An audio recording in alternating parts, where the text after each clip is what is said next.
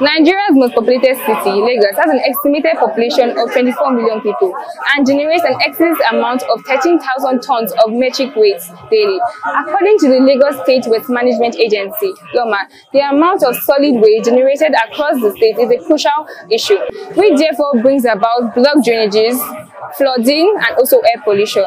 Indiscriminate littering immensely contributes to the environmental issues today. I am pedally and Ogba to feel the pulse of the city and find out if Lagosians are not unaware of what's actually classified as litter, and if indeed they are not aware that littering is a punishable offence by law. Please come with me. Because there is no provision for where they can put their deaths. There's also maybe movable baskets that people can just easily put. And as for the places that they are provided, people are already taking over it. So that's why people just litter and go scot-free. And so because there's no enforcement of the law also, people do it, and so it's a good step government can provide and enforce it also. There are no repercussions for breaking the rules, no repercussions for breaking the law.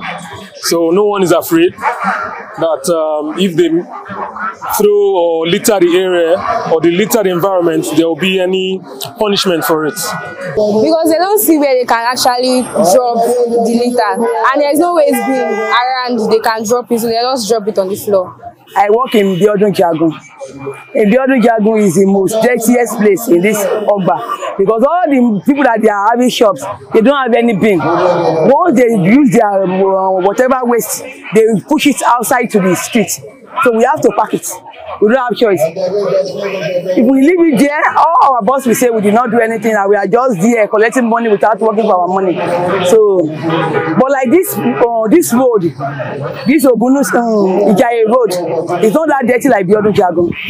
Like opposite in the first first 3 pole of the other Jagon. Sometimes we pack 5 bags. It depends. But in the weekend, 10 bags, because it's excess luggage they used to give us. You even walk like this, girl, you feel tired. You get home, you will not be able to do anything else. But if you complain that, man, why did you mess up this place? They will tell you that I will not pay your money. You don't know our taxes they are using for your salary. So we have right over you. Sometimes, once you are sweeping, people are sweeping another one outside. You are parking one dirty, they are putting another one on the road. So you dare not complain. If you complain, they'll be like, what can you do? So if you leave it, you lost your work. We have heard the views of Lagosians, and the Lagos State government has a crucial role to play in ensuring that waste disposal laws are effectively enforced. And Lagosians as citizens also have the part to play in abiding to these laws for a better society and a greater Lagos. My name is Amittai, reporting for PENRADIO.